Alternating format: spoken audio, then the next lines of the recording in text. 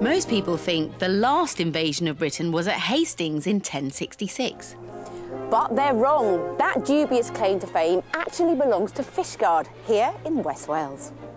In 1797, 1,400 French troops landed at Caragwastad near Fishguard.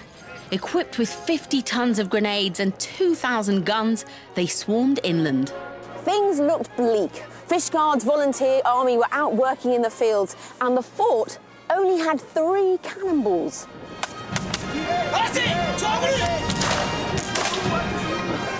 Since their revolution 8 years earlier, the French had been spreading ideals of liberty, equality and fraternity across Europe.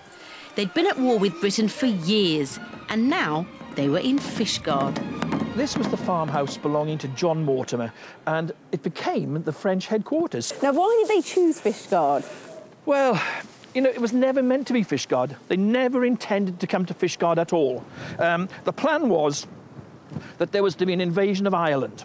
And in order for the invasion of Ireland to work, there had to be 2 diversionary raids to pull the English fleet away from them. So the one to Newcastle and one to Bristol. The one to Newcastle never happened. Bristol, that's this lot. They got as far as Lundy Island, and they realised the wind and the tide were against them, so they just turned around, sailed up the Welsh coast and came to Fishguard. So what was their plan? What did they want to achieve? They thought that Wales was a hotbed of revolution, and that all of the Welsh would, when they saw these Frenchmen coming, would simply join them. They'd rise up, they'd throw off the yoke of English tyranny and join the French, and so take England out of the war. But the French liberators did little to enlist Welsh support. Discovering large quantities of wine, which locals had salvaged from a recent wreck, they were soon drunk and running amok.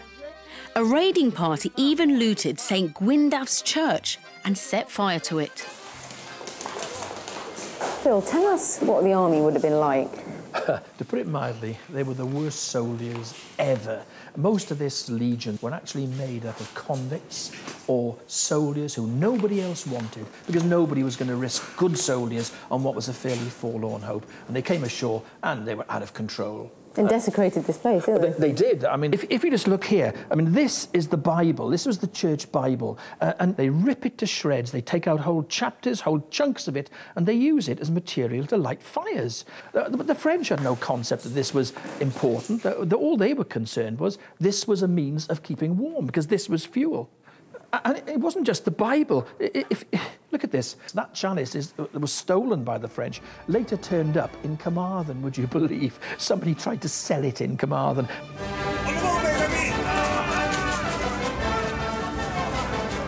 By now, the locals had had enough of their uninvited guests.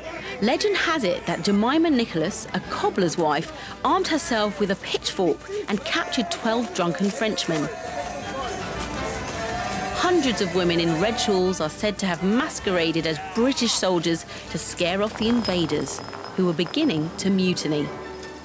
Phil, is there any truth in these stories about the women of Fishguard? At this distance, it's very hard to say, and the fact, I think, has been mixed up with the fable, and it's become a bit of a fantasy. But what is true is that the women, the Welsh women in their red shawls and their black hats, did come to witness what was going on, and the French, from a distance, frightened, half drunk, desperate to get out of this situation, probably did mistake them for soldiers. No, but it does seem a bit of a farce, this whole thing. The whole story is one of farce. It's worthy of Gilbert and Sullivan, isn't it, really?